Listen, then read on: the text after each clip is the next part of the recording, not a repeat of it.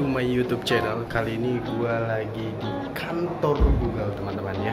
Dimana di belakang gue tuh udah backgroundnya tuh, lihat, ini adalah kantor Google, teman-teman ya. Di sini gue mau ada acara seminar gitu, teman-teman. Dan gue sangat senang banget, spesial banget bisa datang ke kantor Google ini, teman-teman. Oke, nah nih kalian bisa lihat di belakang kalian ya, tulisan Google. Tuh, karena ada Google kayak gitu.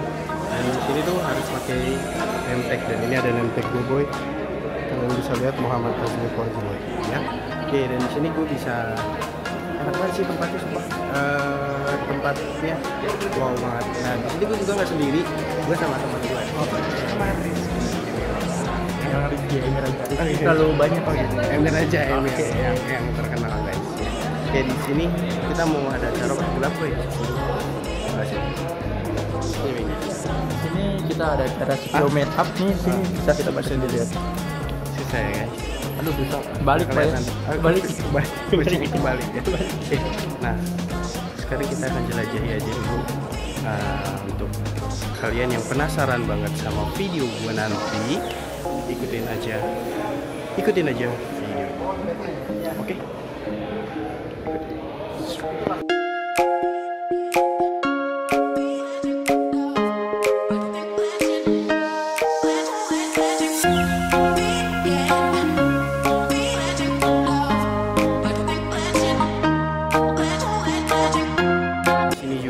Cuma sama teman gua, tapi gua di sini juga pergi ke kantor Google sama abang gua. Halo, ini abang gua yang gak pernah gua expose. Ya kan? Gua gak tahu nih suara gua kedengeran atau enggak. Karena ya, gila sumpah ini enak banget tempat. Kita akan pergi keluar, guys. Pintu keluarnya kita akan cek. Gua posisinya sekarang ada di luar, ya kan, di luar, dan mereka ini lagi pada makan, lagi makan apa ini? Lagi makan pizza. Lele, makan apa leh? Pizza ya. Ini lagi jalan-jalan di kantor Google daerah Pacific Place, teman-teman ya. Tuh dilihat. Dan ini lantai berapa nih? Lantai 45. Lantai 45. Tadi nggak di vlog sih kita ya. Iya, naik liftnya. Iya. Lupa ya, makan pizza ya kan. Beli makan pizza. Oke, ini suasananya mantap sekali. Dan ini ada Bang Auzan. Halo Bang, gila, seger banget nih kayaknya nih. Minum apa tuh? Minum apa tuh Jan? Dia nggak denger kayaknya, capek kayaknya, lelah banget kayaknya, lelah. Jadi terlalu fokus. Abis ngerodi, malumin aja. Abis ngerodi, ya kan?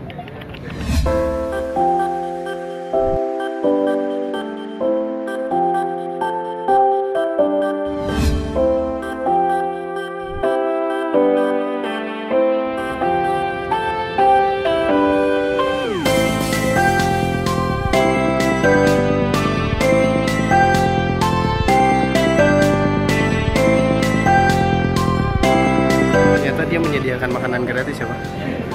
Makanan gratis tuh, dan di sini ada pizza, tuh ada makanan, ada minumannya, ini ada snack-snacknya.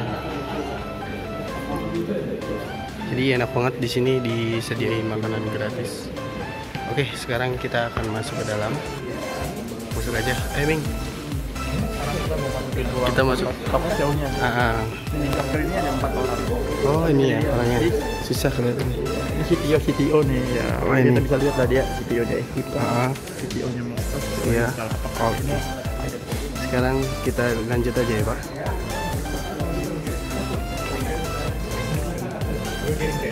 Kita akan masuk.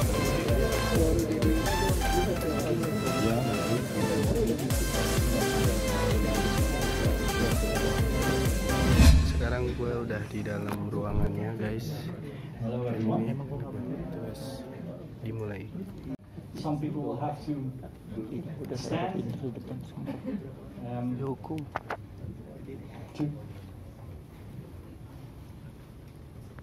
Kemarin gue juga sih. Very interesting speakers for that. Please walk in to the back.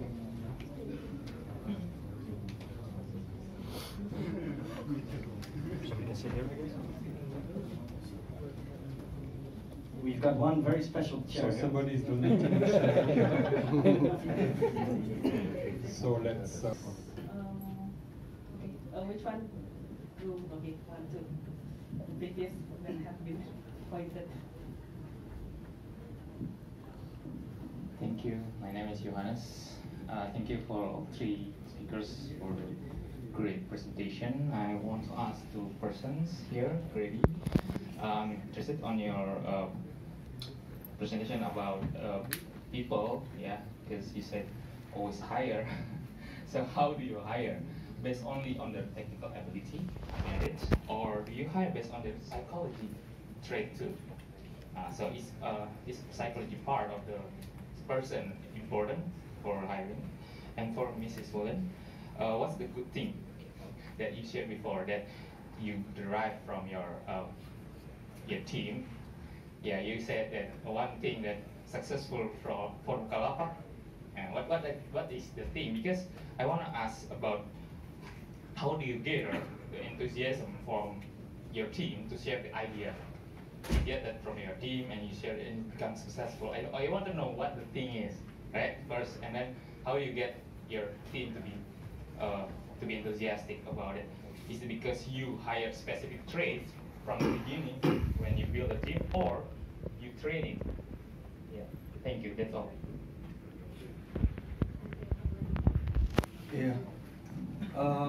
So I guess one thing that I forgot to mention, right? When I meant always hire, first of all, you always wanted to stay lean, right? Like you wanted to always keep the bar, keep your bar high, right? Like you don't want to hire, because yeah, as I mentioned, right? You only want to hire the A players so that A players can help you hire another A players or A plus players.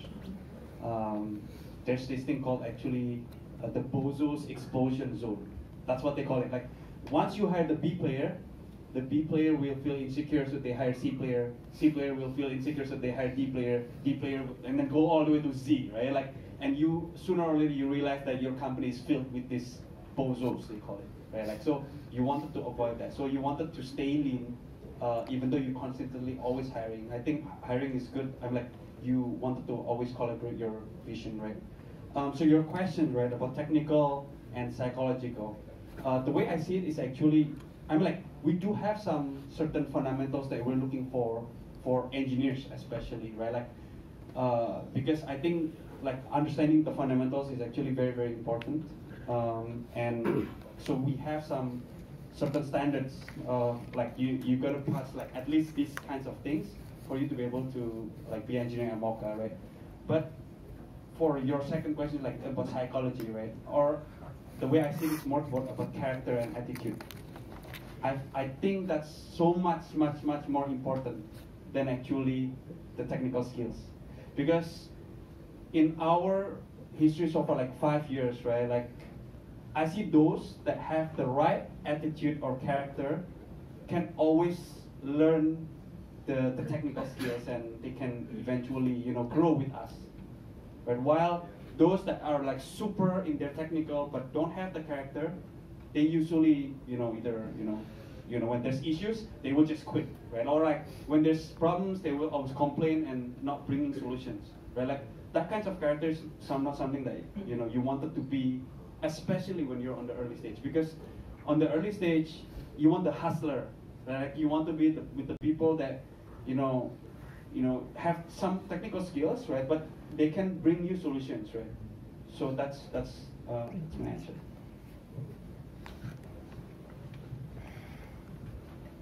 Sorry.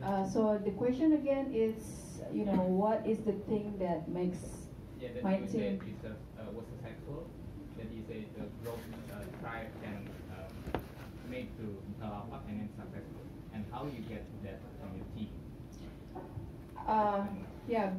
Besides these things that I've mentioned, actually the most important thing to have is to have a growth mindset. So if you know my team in the beginning, they're still with me until today, they are just bunch of fresh graduates. They don't know what they're doing. Even I have one person in my team, he didn't attend he didn't have the certificate. So it was like, you know, in the first time I saw them, I was like, all right. But then what is very important about growth mindset is that you see people for not who they are, but who they are capable of becoming. So I kind of feel like everyone has potentials, and in that sense, I kind of feel like I need to unleash this potential from these people. And so that's what I try to do. Like, I try to, no matter, maybe, you know, like for example, the person who doesn't have the certificate, I try to make him feel important. Like, he can contribute a lot to the company, and that's what he does. He becomes like a lead in the squad now for the front end things. Yeah, so this kind of nurturance to make people believe in themselves and, you know, is ready to achieve great things is very important. And I think it's very important as well with the trust and being very open. At the beginning, I was, you know, my initial reaction when ideas came, I was a bit like, oh really, I don't think this is a good idea, you know. It's my initial, like, natural reaction. But I learned from my UX guy that I couldn't do that. So I have to be very open with any kind of ideas, because we never know, like maybe, you know, these ideas might not be good, but if you combine it with the other idea, that could be brilliant ideas. So it's very important to stay open and try to be a listener. To understand what's the idea, what's their thought behind the ideas. Yeah, just try to be listener. Example in Bukalapak. Oh, the product? Yeah, what's the example? Oh, if you know Seru, Oh. it is coming from my team, the ideas. Yeah, and it's actually has been able to drive the transaction more than 4 times of the marketplace transaction in Bukalapak. So, yeah.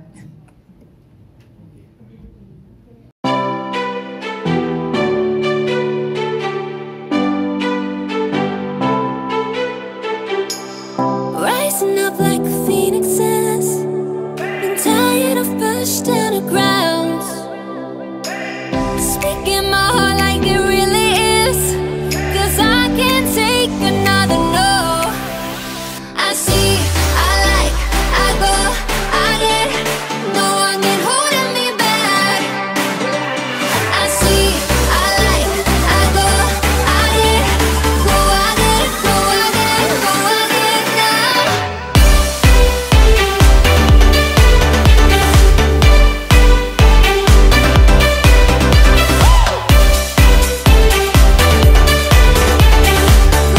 Tadi kita udah selesai dari seminarnya guys. Ngerti lah ya kan. Oke, dapat pelajaran banyak ya. Kita foto boy. Nah ini yang tadi yang udah ngajak gue untuk datang ke sini ya kan. Thank you banget. Udah ngajak. Gimana Mas Ami? Ya.